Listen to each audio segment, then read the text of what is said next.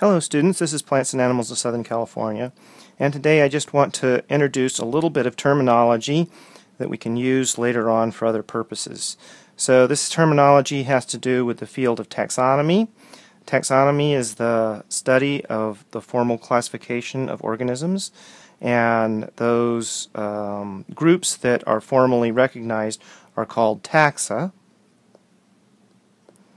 and taxon is the singular, taxa is the plural. So for instance, we have species and they are taxa, and then those species may be grouped together into genera and they are taxa, and genera can be grouped together into families,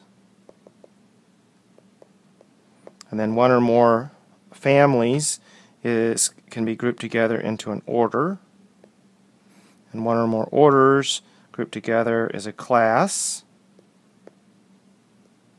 So we get classes.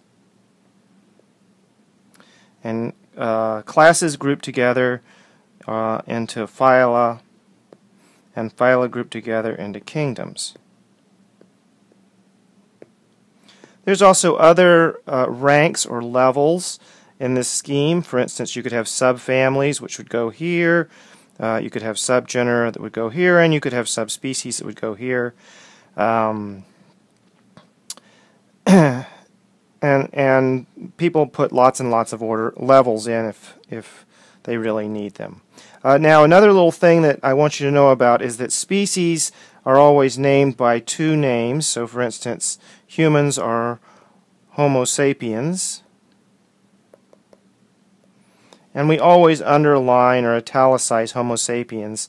The first name is the genus name,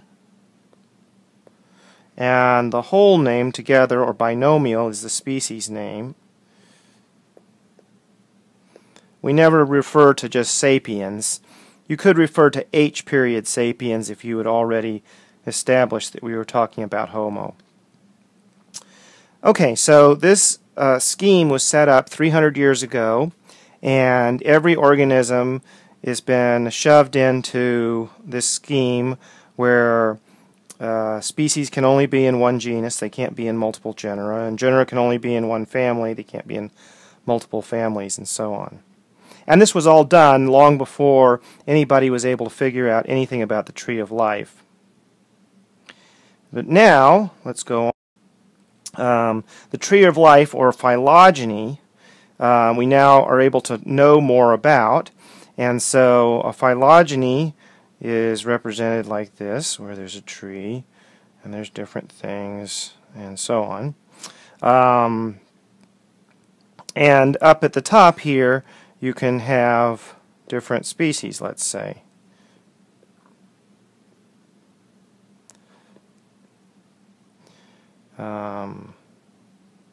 And maybe just to be contrary, I'll make this one into a hexagon.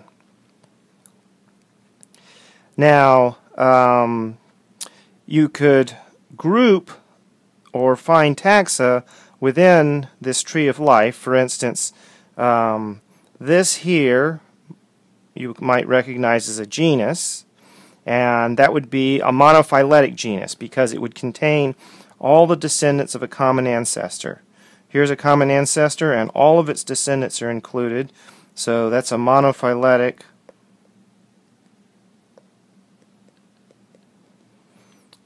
group.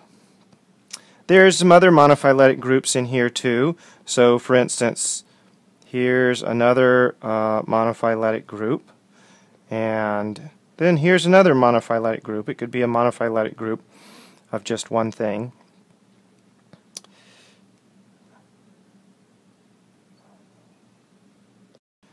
Now, if we have a phylogeny that's, say, like this, and we wanted to group together a bunch of things that were sort of like squares,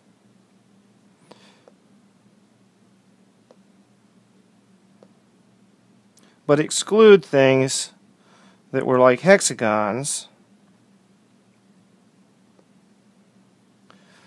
then that would be a group like that, and that would not be monophyletic. That would be paraphyletic.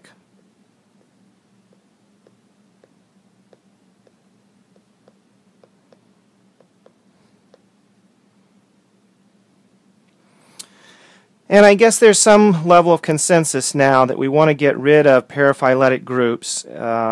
So for instance, this grouping here looks a little bit like the grouping that we might find for us and things like gorillas and orangutans and so on. So let's see here. So these are humans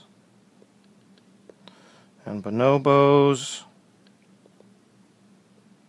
and common chimp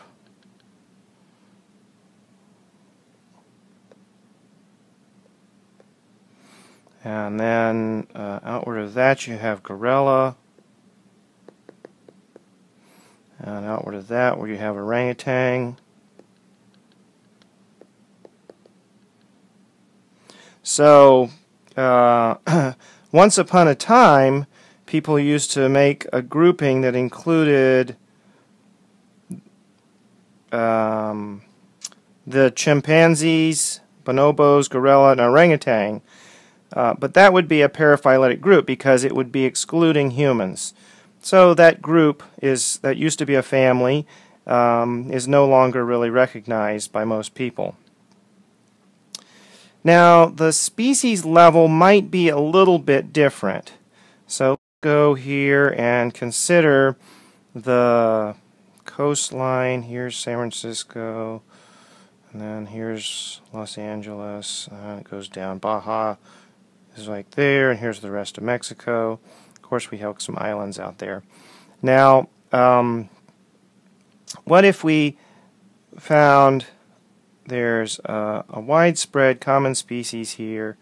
Maybe it goes over into the Sierra Nevada a little bit too, and it's found on Mount San Jacinto, Palomar, and then out here we find on the island we find a pentagon species. Now, what if those things were related to one another the following way, where you have a phylogeny and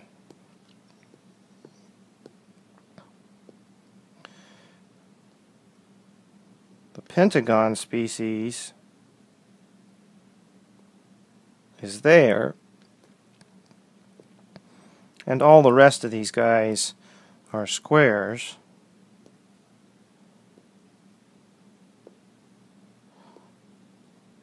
Then recognizing the squares as being one species and the pentagon as being another species, that would be recognizing a paraphyletic group. And this situation is called a progenitor derivative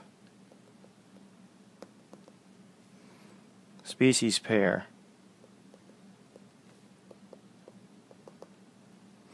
And this one here is paraphyletic.